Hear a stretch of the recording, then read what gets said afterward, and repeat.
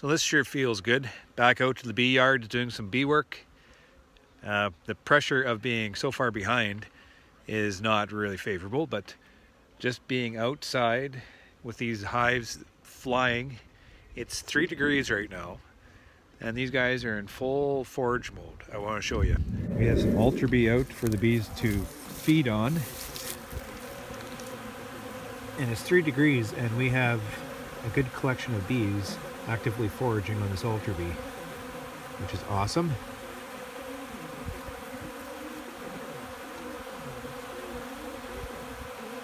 So bring that back to the nest and build some brood. So I'll show you this colony I just run into. These guys are starving. They're actually beyond the point of salvage now. But as you can see, there's a fairly large cluster here that is dead. And see them shivering?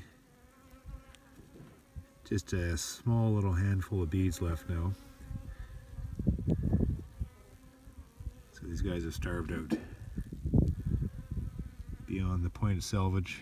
So this is what I'm doing. I'm trying to get around the apiary just to get pails of syrup on the colonies that really need it. I'd say only about 30 or 40% actually need the syrup. But we don't have the weather to be able to get down and actually assess these colonies properly to be able to tell whether or not they need syrup or not. So we're just blanketing the whole apiary just to make sure that we cover these guys. And then once the weather improves and once we're able to actually do some work, we're going to go around and properly assess. And when you identify these light ones, then we can drop honey frames in just to beef these colonies up. So that's what we're busy doing right now. Looks like the forecast isn't going to improve at all. They threw cloud, snow, and rain in. So this is the important part of getting these pails out onto these colonies.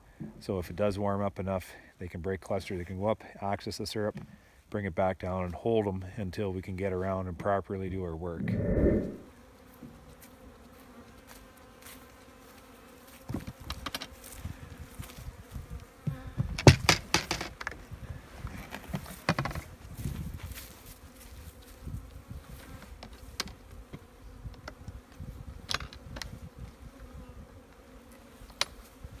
Sure, a lot of work putting pails on.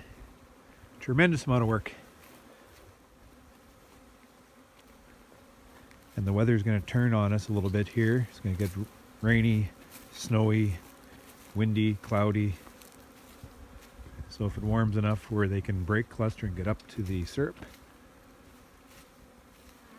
then that'll help. These colonies are a little bit short on feed.